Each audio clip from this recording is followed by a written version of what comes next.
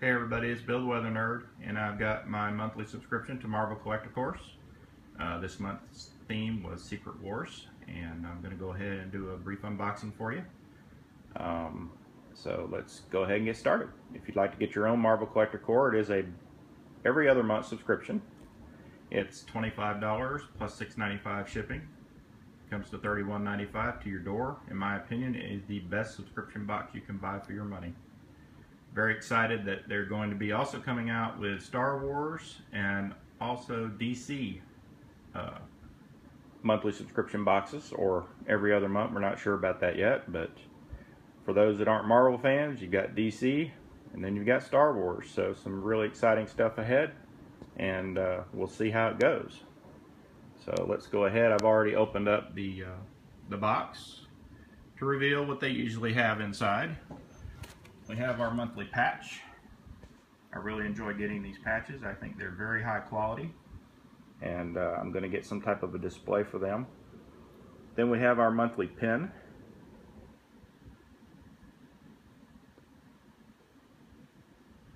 Kind of focus on that a little bit. Alright, continuing, we have our monthly t-shirt, or bi-monthly t-shirt. This one, I think they really hit it out of the park. This is by far the best shirt that they've had. It is one of the pop tees, and super high quality, lightweight, feels good. Very excited to see this. I'll definitely be wearing the shirt. You can see the, well, if I can get it to focus, you can see the pop tee logo there, kind of dark. Next thing we have is the comic book. As they promised, this one is bagged and boarded, which is great. It is issue number 1, which is also good, and also comes with a digital edition. Kind of gives you a hint of the pop that may be in the box. As revealed on the shirt, here is the first of 2 pops that came in this month's box. Very impressed with these.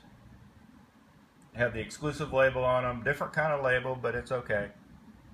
I'm not a label person. I am an inbox collector though, so I'm going to do my best to try to get you in here, get some detail. You see the eyelashes there. Very cool pop. Very pleased with this.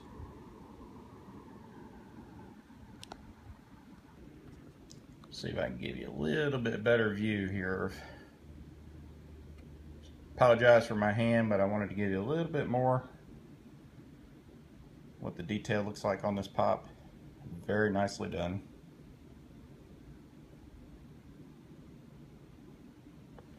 And then the second one we have is going to be the Miles Morales Spider-Man. I personally like this one. I don't have very many Spider-Man pops, and I think this is a great one. Very nice addition to the box.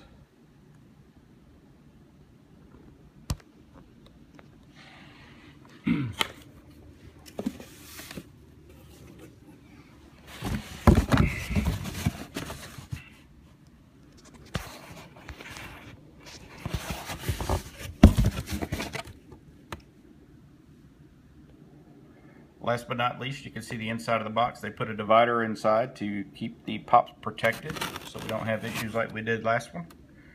As usual, we have the comic strip going on the inside of the box, which I think is super cool. And that's pretty much it. So one last shot here, and I'll give you a view of everything.